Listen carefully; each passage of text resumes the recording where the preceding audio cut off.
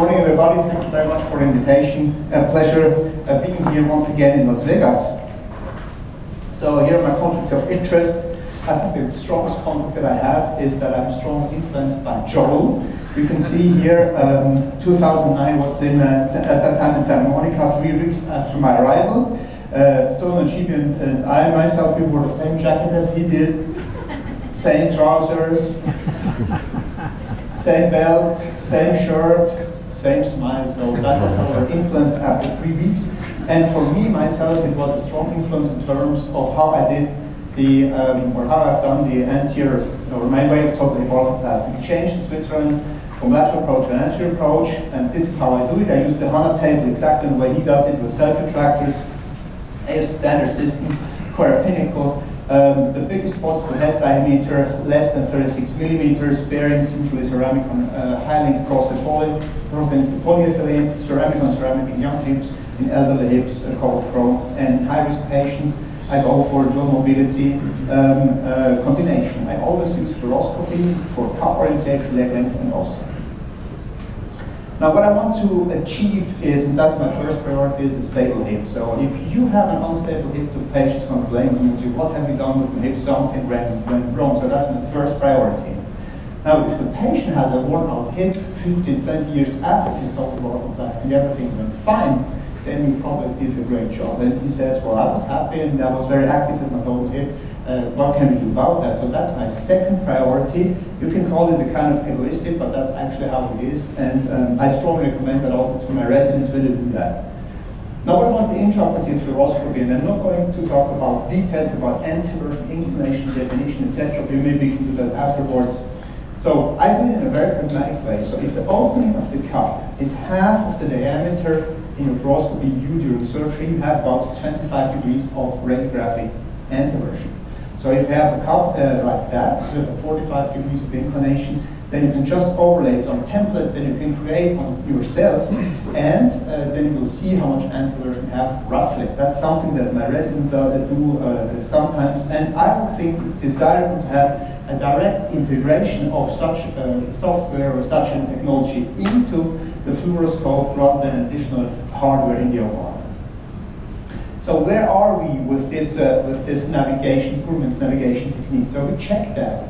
We check when we switch from lateral approach to the anterior supine approach with very sophisticated methods, so we could calculate very accurately the cup orientation. What we could see in terms of inclination was that we had somewhat less inclination compared to the transfoot lateral approach, which at that time was 10 or more years ago our standard approach.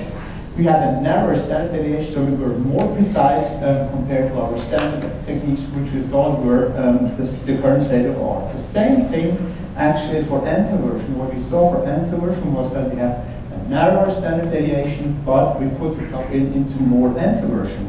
So this was for us clinically acceptable. We have less outliers. We talk not about outliers of the safe zone, outliers of with a statistical means.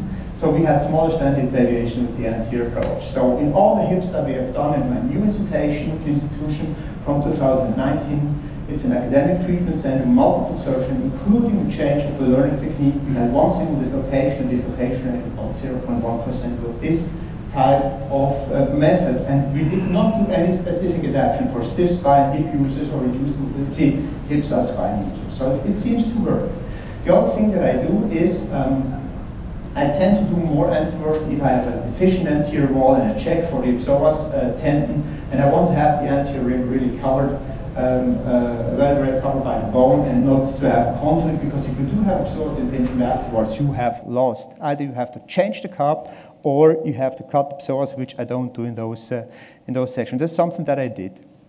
Now, do you have more wear if you have less inclination and somewhat more anteversion? With this type of combination that I've been using, you don't, unless your inclination remains low, as you can see here. So once you have more than 25 degrees of anteversion and an inclination of less than 50 degrees, you don't have more wear. So it's safe regarding wear. Now, what about total hip arthroplasty in Switzerland? So this is an extract from our registry in Switzerland. More than half of our patients are done through an anterior approach, about 85% through a minimal invasive approach, so some anterolaterals, and only about 10% through posterior approach. So we have about 177,000 hips into this registry. The dislocation rate actually is 0.038% of all primary hips. So dislocation is, I don't think, not a problem anymore. We have other problems.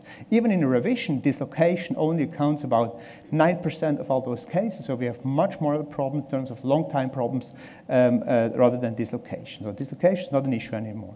What is the philosophy, or my philosophy of total arthroplasty? It has to be simple, reproducible, forgiving, also kind of pragmatic. I don't have to think about the position too much. So we take one orientation and it should work because I want to teach as a resident.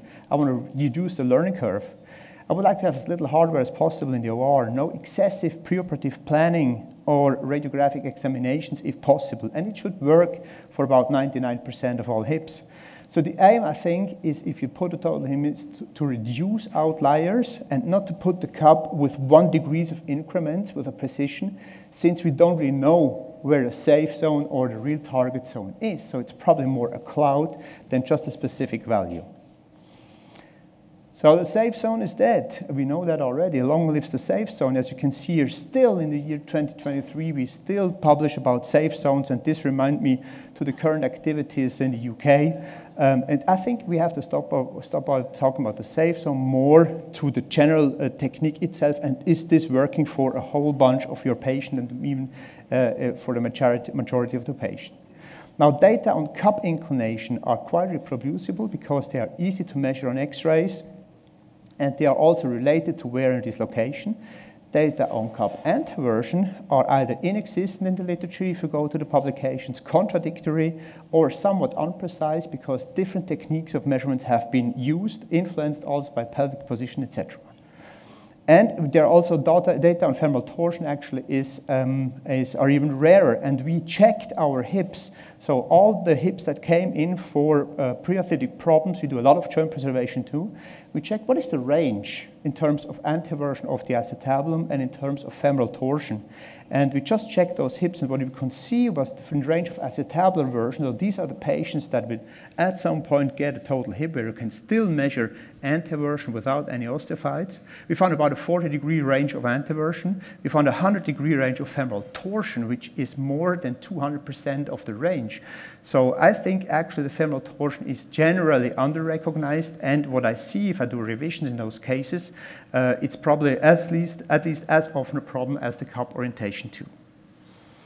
Choice of femoral head size, we've heard about that. So you can gain some range of motion in the prosthesis, probably not into the patient, but it will give you some kind of freedom. I don't use 40-millimeter heads here, but I do use dual mobility in very selected cases or indication, about 3% of all cases. When do I use it? For instance, if you have a very small patient, so this is a patient who had a 42 cup, which would end up in a 22 head. And here I think it's very elegant to use a dual mobility component. Or if you have a femoral torsion of 73 degrees, also here in this high risk of dislocation patient, you can do exactly the same.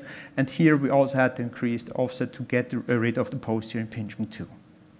Is this a concern in terms of long-term survival? No. As far as we know, the survivalorships are good. In a very recently published systematic review, this was actually shown. So we don't think this is really a problem. What about hip-spine relationship? In my practice, I'm talking about Switzerland, one of the oldest patient populations that exists in the world. We have an excellent access to surgical treatment, to spine surgeons.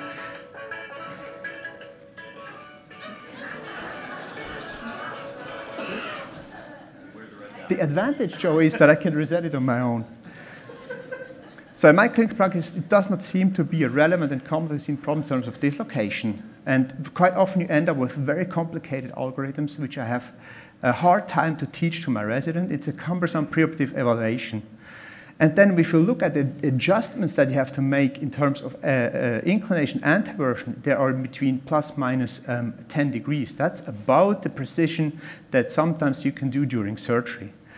So, and again, so if a stiff spine like here and in the supine position, the patient would be like that, you can just superimpose it and use this technique of fluoroscopy-guided cup implantation exactly with this patient too. I don't do any adaptations at all, and it seems to work.